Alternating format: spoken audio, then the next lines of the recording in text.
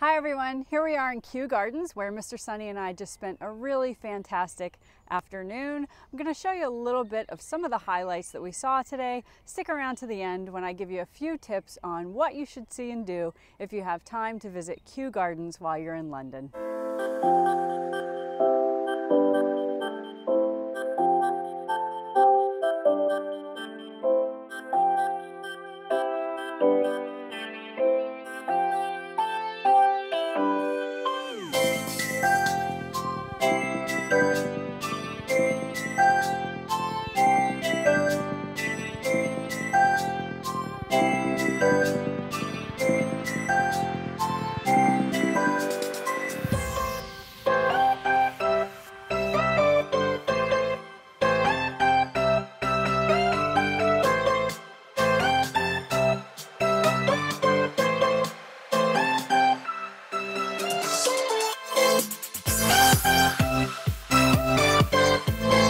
Mr. Sunny and I spent about 2.5 hours walking around Kew Gardens, and I don't even think we saw half of it.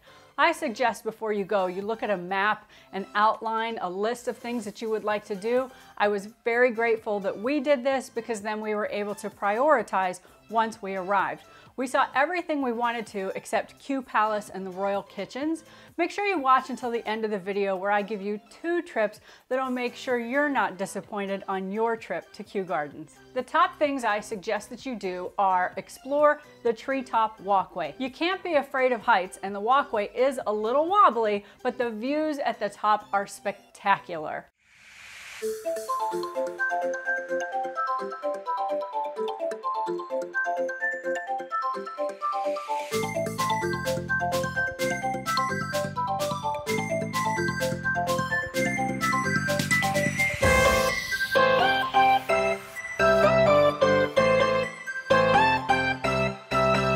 Next, you want to stand inside the hive, which is an immersive sound and visual experience. The lights you see and the sounds you hear inside are triggered by bee activity in a real beehive at Kew. Also, you want to be a little cocky. Peacocky, that is. Mr. Sunny and I had a lot of fun filming these gorgeous birds while we visited.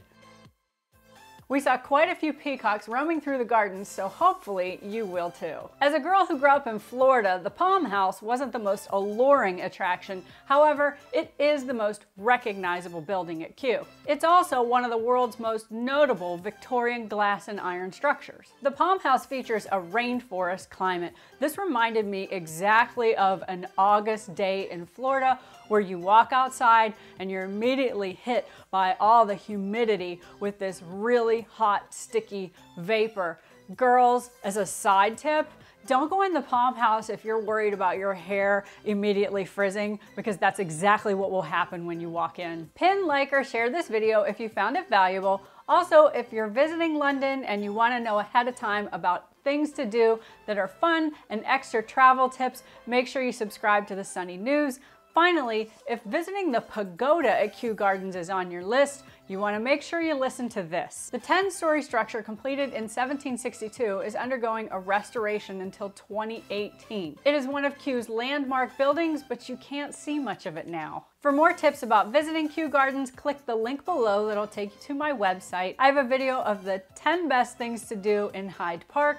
Most of them are free, and it's in central London. As always, thank you for watching.